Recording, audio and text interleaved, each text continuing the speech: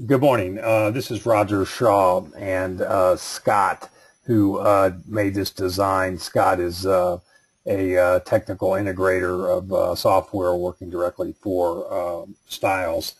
And but at any rate, we had given him this drawing, or your drawing, from Global Fixtures. And we're going to go ahead and let him walk you through how he achieved this fixture. So go ahead, Scott. Sure.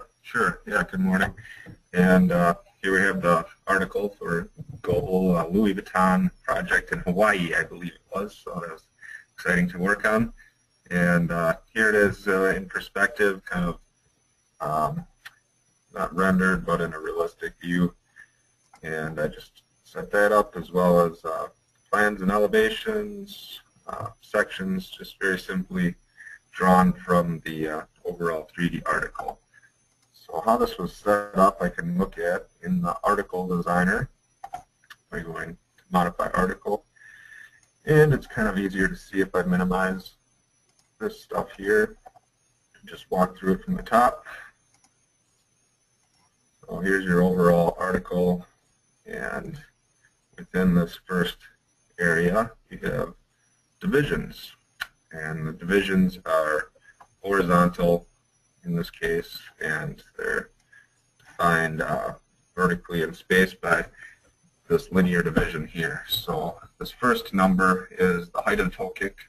If we wanted to make it, a bit taller, we could do that, and everything adjusts parametrically as far as the zones with that. Same with the top here.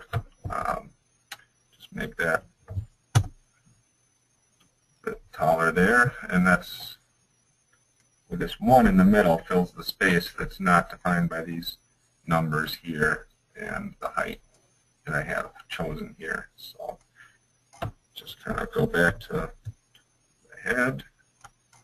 We'll dive into this a little bit deeper. So once that's divided, I have another zone here on top. And within that zone, I have couple more dividers, one over on the right side for kind of a setback for this top piece, which was 3/8 of an inch, and here I've set it back 3/4 of an inch, and this lower piece will be set back 3/8 of an inch, so there ends up with a 3/8 kind of reveal on the top here. But again, left to right, this linear division is defined here.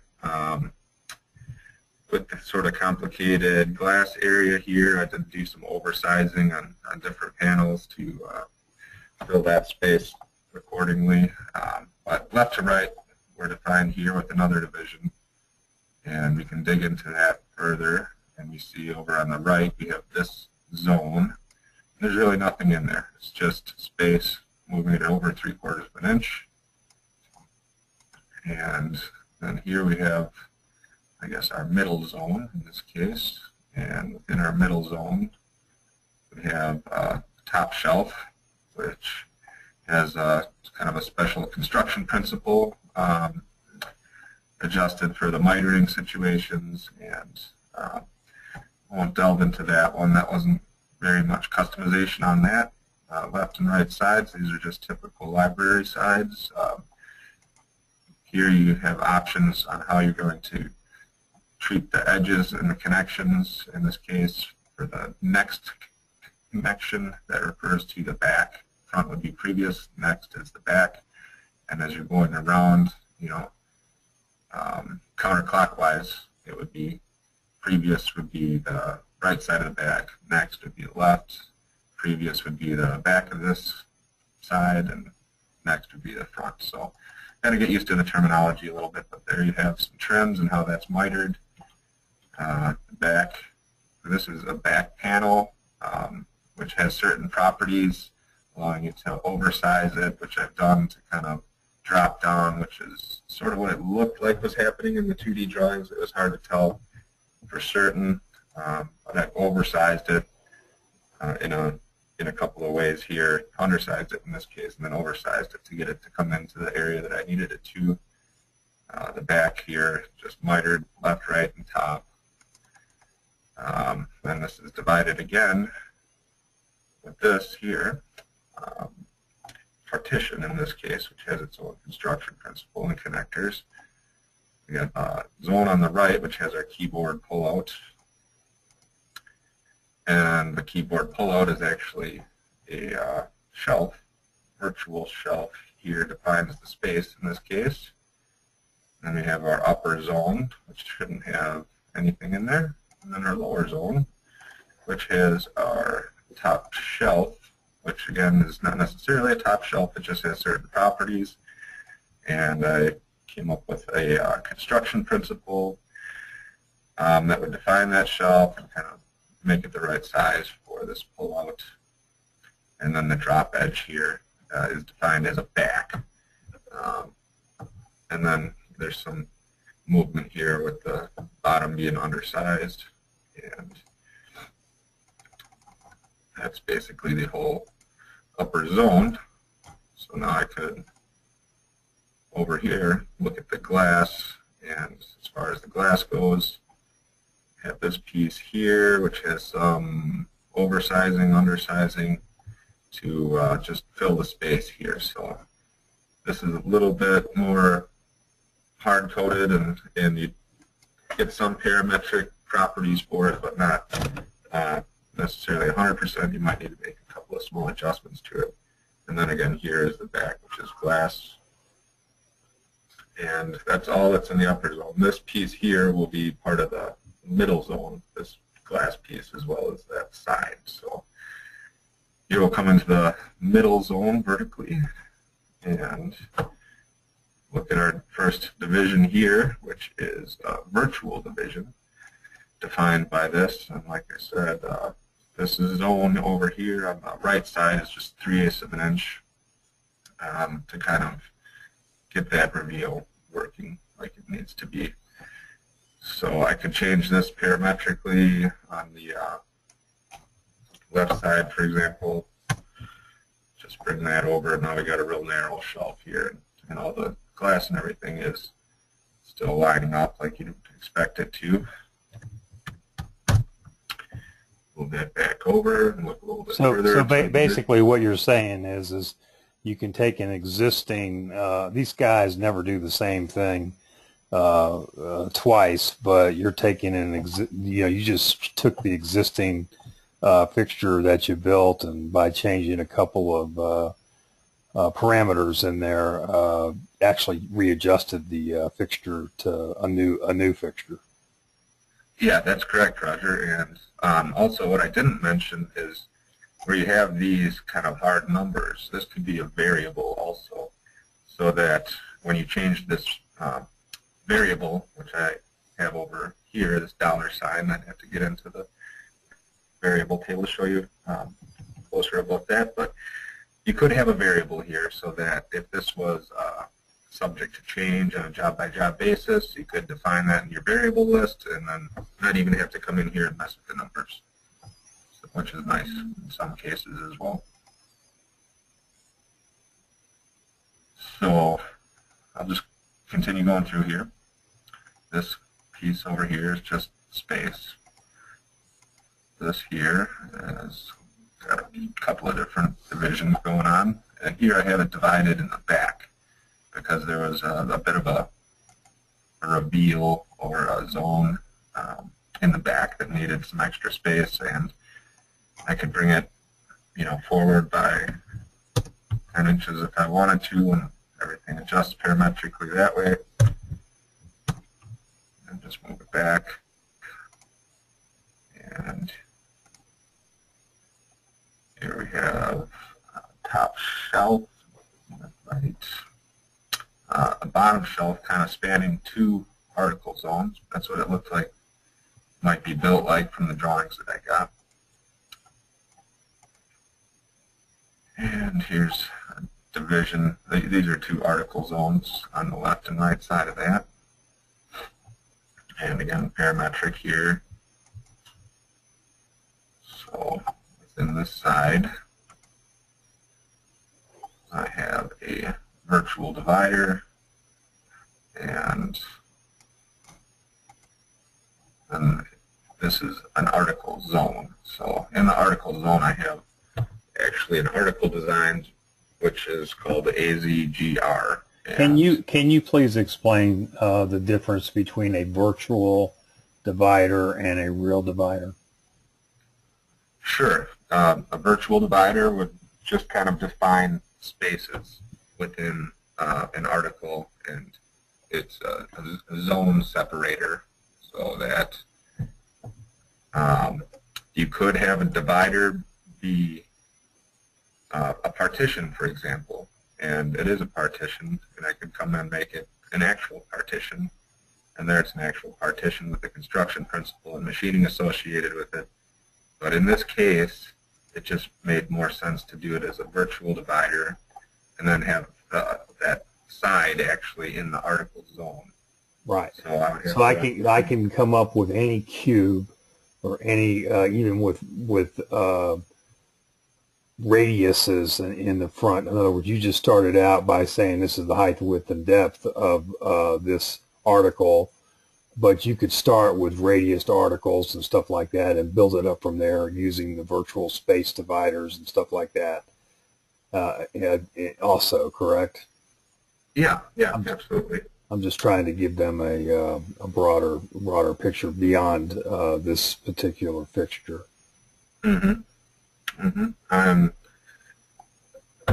Yes, you can define that. We're in a plan view right now, and I can do outline geometry to define a different sort of outline in the plan view. As you see here, the corner is sort of clipped on this plan view cabinet here, and that's the zone I'm working on.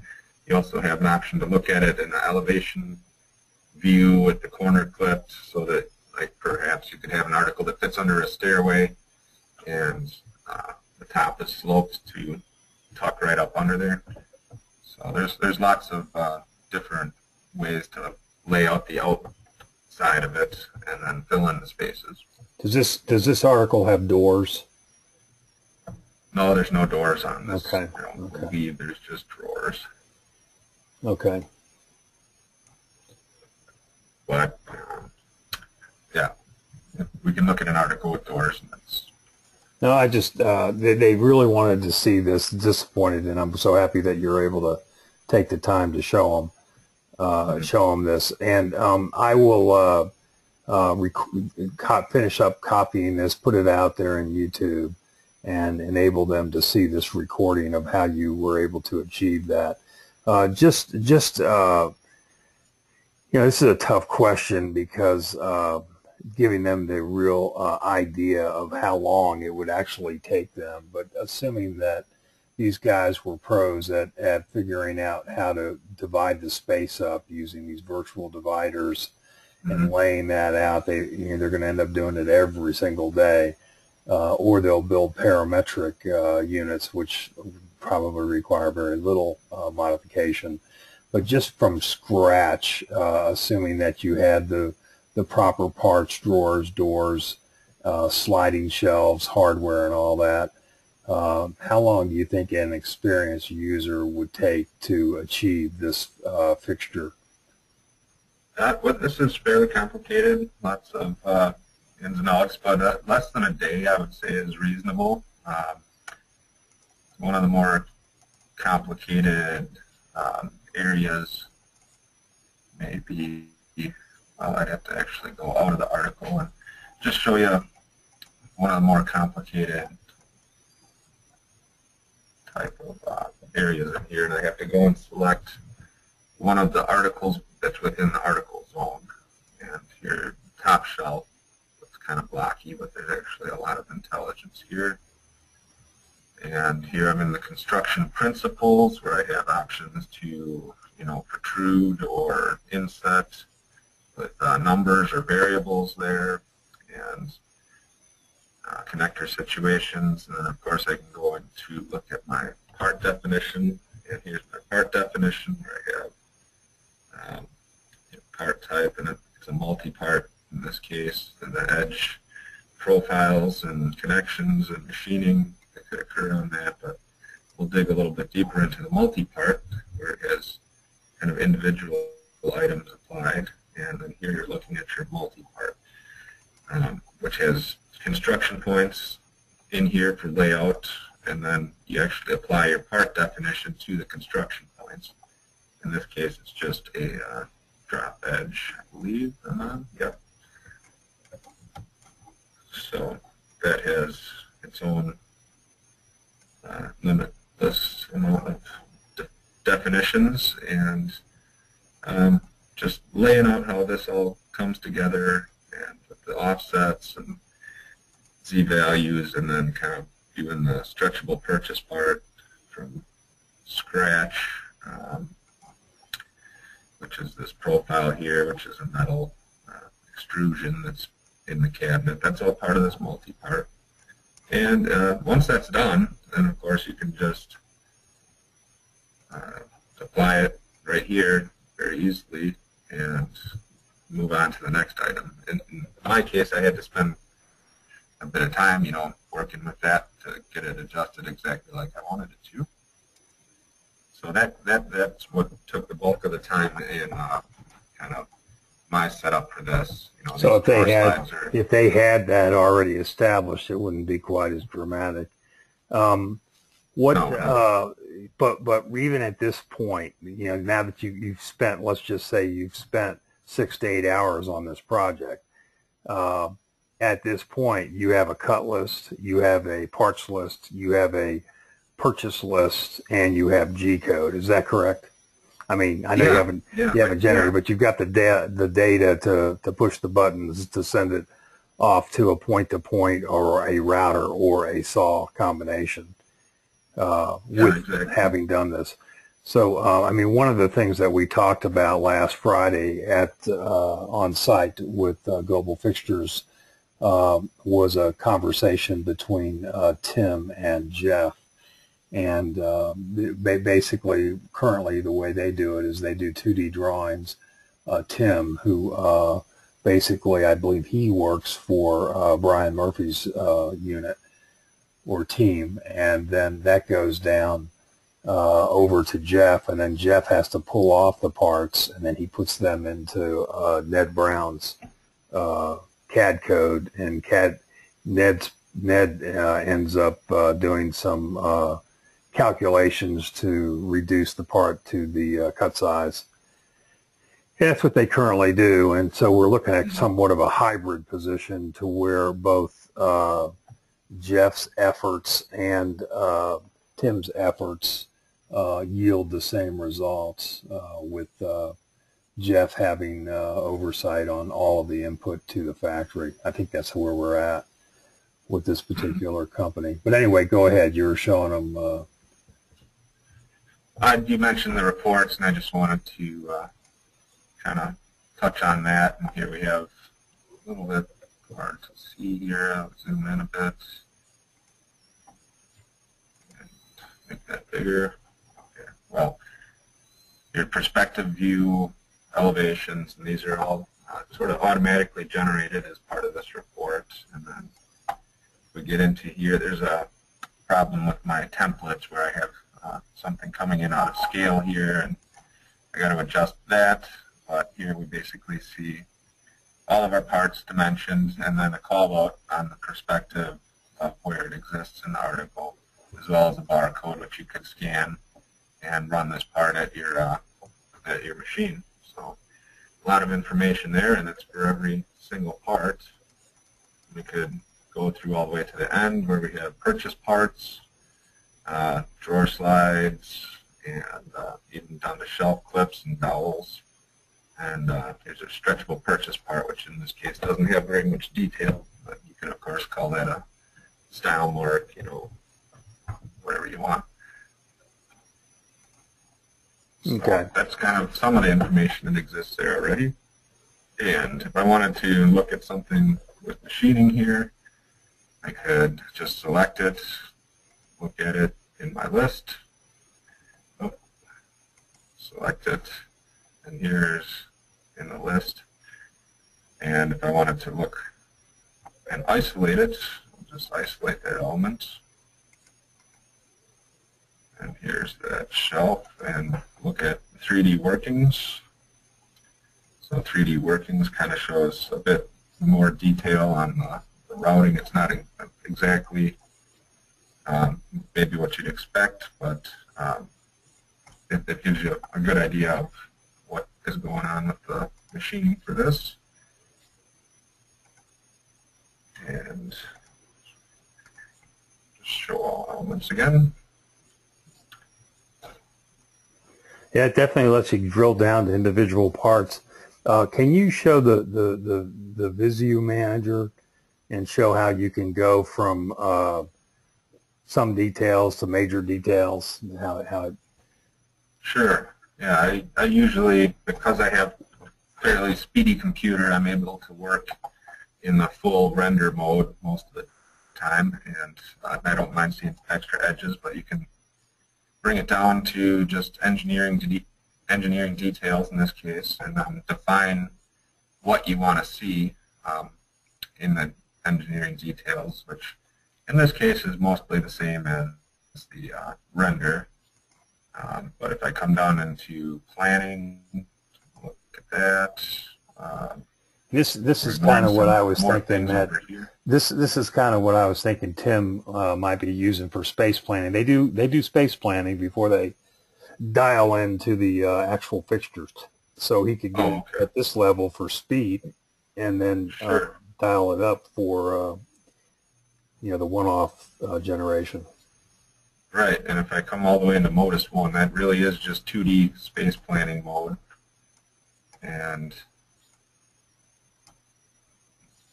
drop down into that, see what it looks like. I never actually checked that for this article. It'd be interesting. It seems to be running a little bit slower just due to this meeting. Yeah, those go-to meetings always.